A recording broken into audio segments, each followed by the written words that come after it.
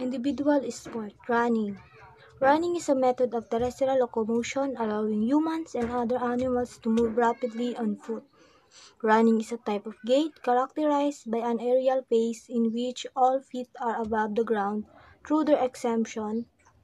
This is in contrast to walking where one foot is always in contact with the ground, the legs are kept mostly straight, and the center of gravity vaults over the stance leg or legs in an inverted pendulum fashion. A feature of running body from the viewpoint of the spring mass mechanics is that changes in kinetic and potential energy within a stride occur simultaneous with energy storage accomplished by spring tendons and passive muscle elasticity. The term running can refer to any of variety of speed ranging from jogging to sprinting. Next is rhythmic gymnastic. Rhythmic, rhythmic gymnastic is an sport in which gymnasts perform on the floor with an apparatus, hoop, ball, clubs, ribbon, or rope. The sport combines elements of gymnastics, dance, and calisthenics. Gymnasts must be strong, flexible, agile, dexterous, and coordinated. Rhythmic gymnastics is governed by International Gymnastics Federation, which first recognized it as a sport in 1963. It became an Olympic sport in 1984 with an individual all-around event. The group all-around competition was added to the Olympic in 1986. At the international level, rhythmic gymnastics is a women-only sport. So now I'm going to tackle the individual sport, swimming. Yung swimming na emerge as a competitive recreational activity noong 1830s sa England. Then, yung St. George nag-open sa public ng first indoor swimming pool noong 1828. By 1837 naman, yung National Swimming Society is nag-hold ng regular swimming competitions in 6 artificial swimming pools built around London. So, let's move on dun sa equipment in swimming. Andito yung goggles, starting blocks, swim cap, swimsuit, fins, kickboards. Then, let's move on sa basic strokes in swimming.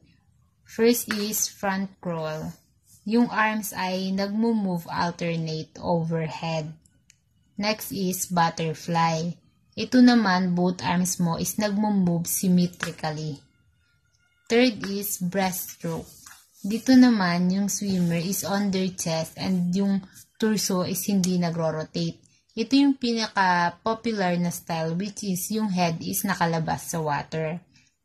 Last is backstroke. Ito naman yung movement ng arm is alternate and opposite. Dual sport, badminton, is a net game played on a rectangular court where opponents volley shuttlecock over a net using a racket. Backhand grip used to hit the shuttle at the non-dominant side of the body. From the forehand grip position, the fingers are moved slightly to place the thumb pressing flat on the flat side of the handle while the rest of the fingers are positioned together. Clear shot done with the stroke above the head. The shuttlecock traveling up, targeting the long service line, usually done to give the player time to return to base position. Double match, a match that requires two players to work together, played by both male players or both female players. Drive, shot usually done with the stroke about the level of the head. The shuttle traveling straight or flat over the net. Drop, shot usually done with the stroke above the head. The shuttle traveling up but dripping just near the net, usually done of placing purposes. Forehand grip, the handshake grip position, the thumb and pointing fingers wrap around the handle, forming a letter V, while the rest of the fingers are spread, supporting the bottom part of the handle. Lob, a shot done with the stroke below the head about waist level. The shuttle traveling up. Net drop, a shot usually done with the stroke below the head. The shuttle traveling just barely touching the net and landing nearly it, usually done for placing purposes. Racket is a light long-handled racket used by badminton players. Receive, it is done to reply to a serve. Service, a skill done with contact of the racket with the whole shuttlecock below the server's weight. Service, a skill done with contact of the racket with the whole shuttlecock below the server's waist. Shuttlecock, it is also called as bird. It has an open conical shape formed by feathers embedded into a rounded cork base. Smash, a shot done with the stroke above the head. The shuttle traveling down with power and speed, considered one of the most powerful attack in badminton. Table tennis. The sport originated in Victorian England, where it was played among the upper class as an after-dinner parlor game. Also called ping pong, is a game similar in principle to lawn tennis and played on a flat table divided into two equal courts by net fixed across its width at the middle. The objective is to hit the ball so that it goes over the net and bounces on the opponent's half of the table. The table, the upper surface of the table, known as the playing surface. Ball, weighs 2.7 grams. Is white or orange in color. Paddle, it is used to hit the ball back and forth on the table. We are going to tackle tennis. Tennis is a gameplay on a rectangular shaped court which can be one of many surfaces. It is either played with 2 players or single match or 4 players double match. Players stand on opposite sides of the net and use a strange racket to hit the ball back and forth to each other. Tennis is a sport that originated in England around the 19th century and is now played in a host of countries around the world. There are 4 major tournaments known as the major that include Wimbledon, US Open, French Open, and Australian Tournament. Object of the game. The game of tennis played on a rectangular court with a net running across the center. The aim is to hit the ball over the net, landing the ball within the margin of the court and in a way that result in your opponent being unable to return the ball. You win a point every time your opponent is unable to return the ball within the court. Player and equipment. A tennis match can be played by either one player on each side, a single match or 2 players on each side, a double match. The rectangular shaped court has a baseline at the back. Service area, 2 space just over the net in which a successful serve must land in, and 2 tram lines down either side. A single match will mean you use the inner side tram line, and a double match will mean you use the outer tram line. A court can be played on 4 main surfaces, including grass, clay, hard surface, and carpet. Each tournament will choose one surface type and stick without throughout all that is required in terms of equipment in a strange racket, each and a tennis ball. Scoring. You need to score 4 points to win a game of tennis.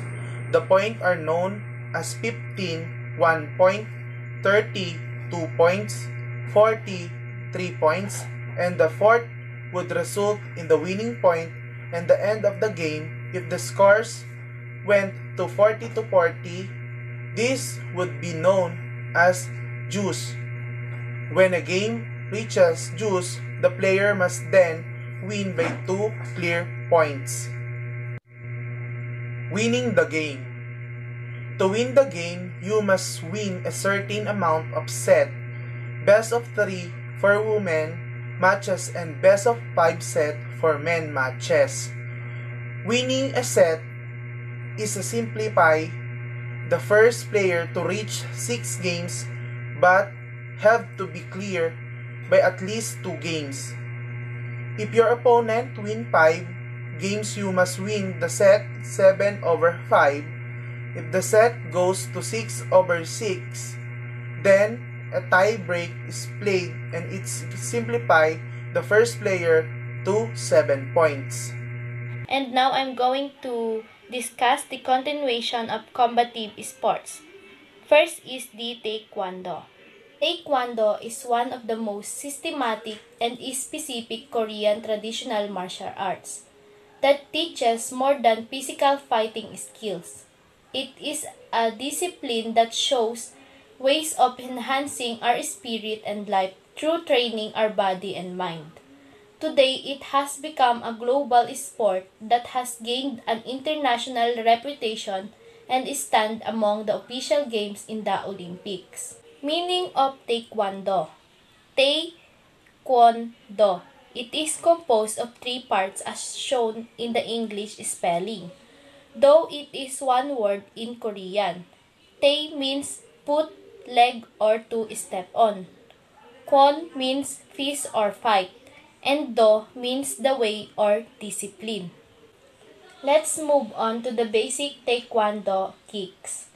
First, the front kick, the side kick, the roundhouse kick, the back kick, the reverse side kick, the inner or outer crescent kick, the hook kick, reverse turning kick, the axe kick, the knee strike, the scissor kick, the flying side kick, and flying back kick. Let's move on to the karate. Karate is a Japanese martial art whose physically aspect seek the development of defensive and counteracting body movements.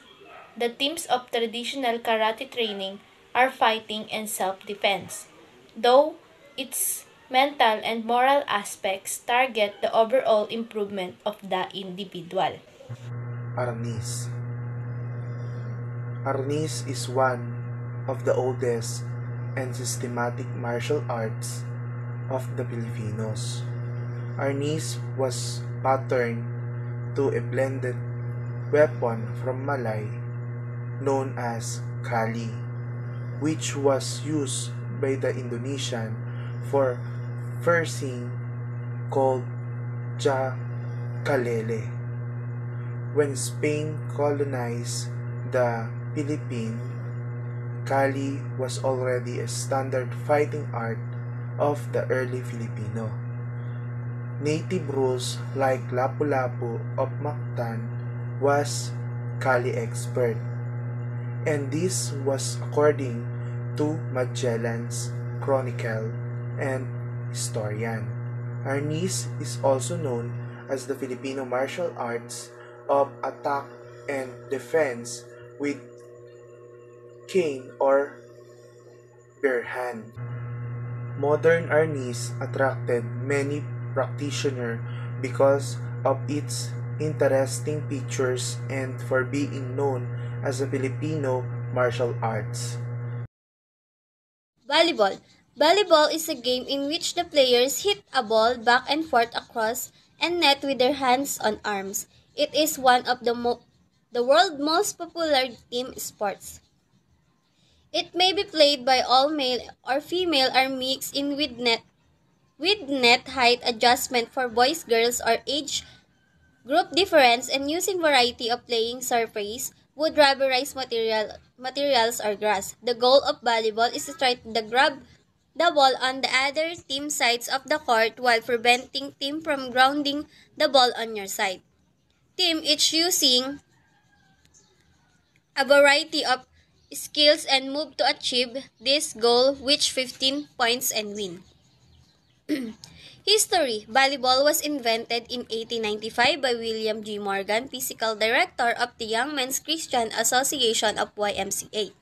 In Tokyo, chasset. It was designed as an indoor sports for businessmen who found the new game of basketball too vigorous. In 1896, at YMCA conference and Springfield College, Mr. Morgan publicized a new game in net 6 feet and 6 inches that is stretched across the gymnasium. The main objective of this new game was to hit the ball back and port over the net with the hands. The game was started with a serve. The server was allowed 3 out after which the opposite team was permitted to serve. The constitute an out the ball hard land up bounce up hit the floor on the second bounce. The game was introduced as Mintonet, but after watching the game, a faculty members on the Springfield College, Dr. Alfred T. Hastill, suggests remaining 82 volleyballs to better reflect the objective of the game. Shortly after the game's invention, Mr. Morgan drew up a specification from a special ball. By 1912, several rules changes have been made. Volleyball became very popular with schools, colleges, playgrounds, and the armed forces. Now, let's talk about one of the example of sports game, which is football. What is football? So, association football, more commonly known as football or soccer, a sport played between two sides of 11 players with a ball. Football is the world's most popular sports. Outfield players move the ball with any part of the body except their hands or arms.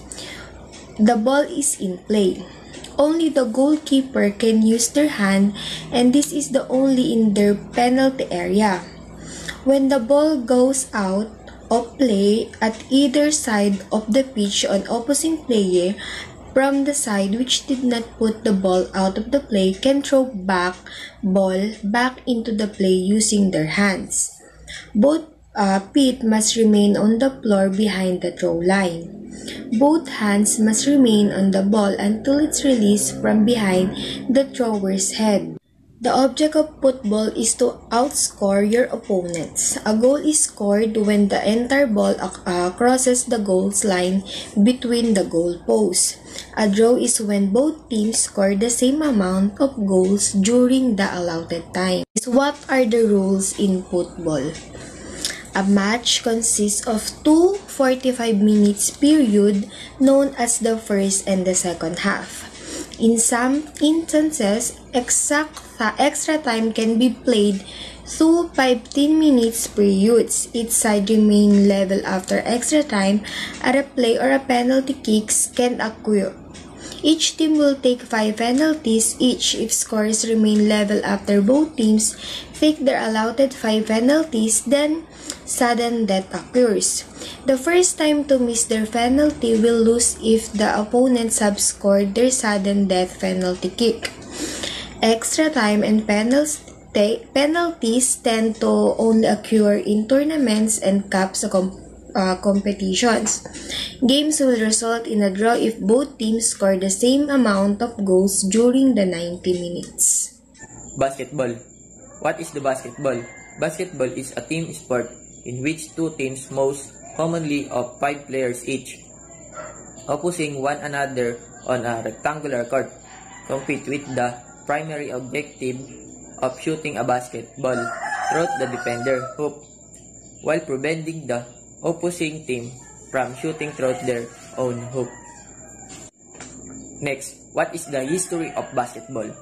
The history of basketball began with its invention in 1891 in Springfield, Massachusetts by Canadian physical education instructor James Naismith as a less injury-prone sport than football. Naismith was a 31-year-old graduate student when he created the indoor sport to keep athletes indoors during the winters. And next, what is the basketball equipment? Basketball equipment, everyone picks up a sport intentionally to have fun. But after a few months, most people develop a passion for the game, and that's when they invest time and efforts into improving their skills at the particular game. And to play sport professionally effectively, you need the right equipment. In the case of basketball, there are few essential that every serious basketball player must possess. Commonly used equipment in playing basketball. And now, I will explain what is softball. Softball began in 1887 when George Hancock, a reporter from the Chicago Board of Trade, invented indoor baseball. By the spring of 1888, the game had spread outdoors. It was originally called either mush ball or kitten ball or indoor baseball, but by the 1920s, it had acquired the name of softball. And that's the birth of softball. Softball is a bat and ball sport played between two teams of 10 players. It is a direct descendant of baseball, although there are some key differences. Softballs are larger than baseballs, and the pitchers are thrown underhand rather than overhand. Softball is played on a smaller diamond than in baseball. Here is the field being played in softball. Softball is played on a large grass and dirt field. The field includes fair territory inside the two foul lines and foul territory outside the foul lines. Softball fields have some common characteristics. Foul lines, two lines, first and third baseline that distinguish fair territory from foul territory. The equipments being used in softball. These are the equipment helps to protect us from severe injuries. Catcher's helmet to protect our head, chest protector for our chest, catcher's mitt for our hands, leg guards for our legs, and the catcher's bag is the storage for the bat and ball. And here is the main or primarily equipment being used in softball, the bat and the ball.